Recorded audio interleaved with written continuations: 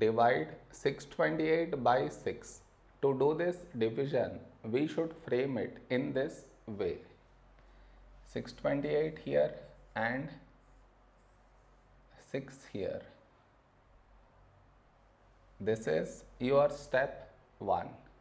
Next. Here we have 6 and 6 here.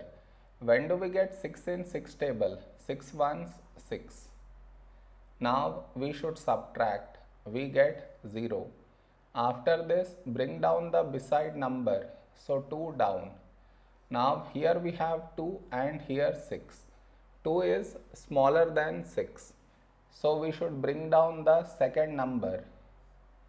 And the rule to bring down second number is we should put 0 here.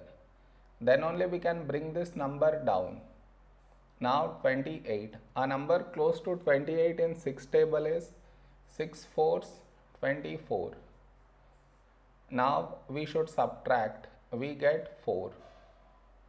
No more numbers to bring it down. So we stop here. This is our remainder and this is our quotient.